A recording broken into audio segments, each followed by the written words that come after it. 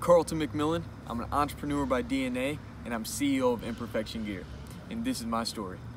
Hey, how'd that sound? Hey, this stuff is cool. December 24th, 2016 was the last day I had a drink of alcohol. The day right before Christmas. I remember it like it was yesterday, because it was the turning point of my life.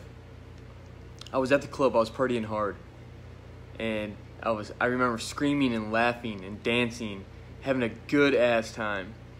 And then everything just went black, like someone shut the lights off. I woke up because I was so cold. I had goosebumps over my entire body.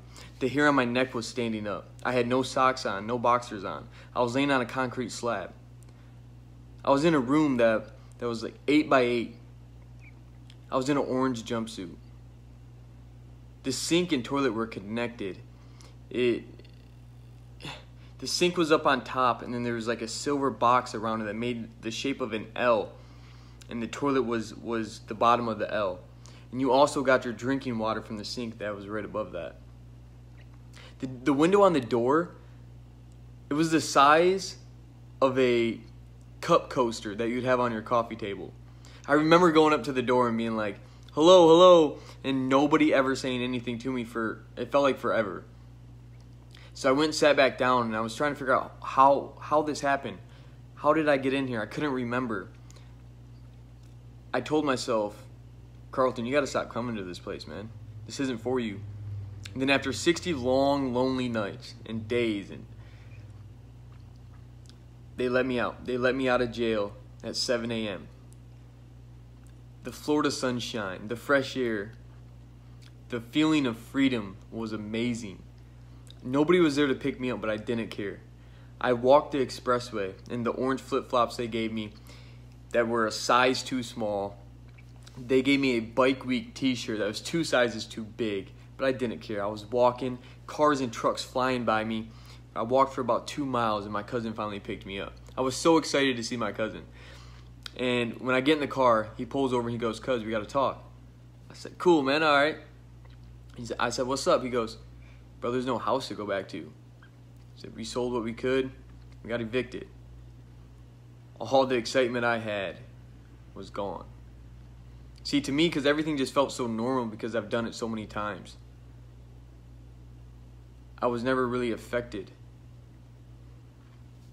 Or at least I didn't feel it. But this time was different. This time I really did want to change. And I didn't know what I was going to do, but I knew I was not going back to Michigan. I was going to make it in Florida. No matter what happened, I was going to make it. So I still had the house key. And I go back. My cousin dropped me off, and they didn't change the locks. I laid down on the brown carpet on top of a piss stain from Kahlua. It was my puppy, Rottweiler Pit Bull mix. And actually, that stain was right underneath where my couch should have been. And I was getting bit by fleas on my legs and arms. Had me itching like I had the chicken pox. I had no job, no money, no clothes. I didn't have water to take a shower. I had nothing. I was sitting in a house waiting for someone to kick me out, or even worse, for the cops to come and arrest me because I was squatting, is what they like to call it. Basically, I was homeless.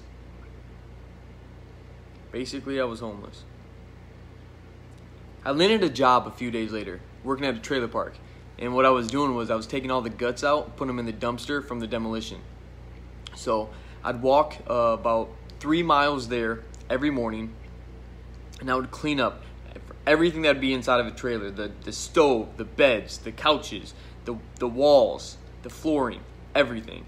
And I'd walk about 100 feet there, dump it in the dumpster, 100 feet back for 9 hours a day. Then I'd leave. They'd give me $60. Then I'd walk another 3 miles back. I would do all my shopping at the Dollar Tree. I would get only essentials: peanut butter, oatmeal, water, only essentials to survive. I ended up getting a gym membership. They accepted cash, no contract. $40 to start, $10 a month. I paid it because they had a locker and a shower. The most important thing I wanted so bad was a shower. I would walk there after work as well, and that's another 2.5 miles. And then I'd shower, be able to think alone in cleanliness, and then I'd walk another 2.5 miles back. I was laying down on that floor again, on that brown carpet again, and something just in me just clicked.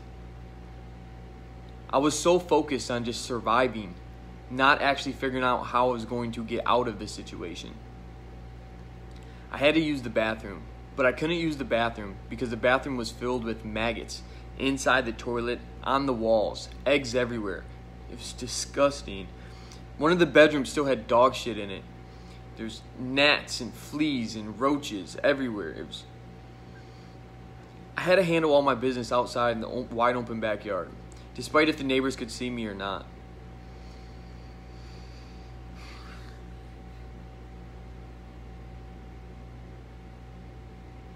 Then I ended up getting a salesman job. I started selling cars, and I was really good at it. I was averaging 15 cars a month.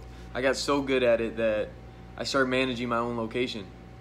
And conveniently, this location was a 3-bedroom, 2-bath house. So when you walk up the ramp, to the left is the office, and then you go to the right, take a step up, and then the second door on the left was my bedroom. It was only about a 10 by 10, but it was clean. I didn't have to worry about cops coming, and I had a shower. I was big upgrade, that's for sure. I was happy. But through all this, it wasn't enough. Not that I wasn't grateful for what I had, but it just wasn't me. It wasn't who I was. I didn't like the fact of working for somebody else. I didn't like that I was building a business for somebody else, knowing that I could build it better and faster than he could if I only had the funds. See, being there by myself every day, I had a lot of time to think. I talked to myself a lot, and I answered myself just as frequently. But what I did was I was learning who I actually was. I started replaying experiences in my life, like short films. I started replaying when I was 7 years old, selling baseball and Yu-Gi-Oh! And Pokemon cards. I started replaying that I would trade my services for extra lunch because my mom couldn't afford to give me $1 for an extra slice of pizza. I was making money before I actually understood the value. An entrepreneur by DNA. Then I started comparing all my other jobs I've had. Construction, roofing, salesman.